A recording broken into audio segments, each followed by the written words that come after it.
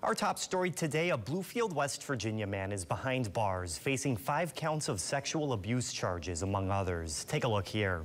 This man, 22-year-old Xavion Brooks, is charged with 5 counts of sexual assault in the 3rd degree involving a minor less than 16.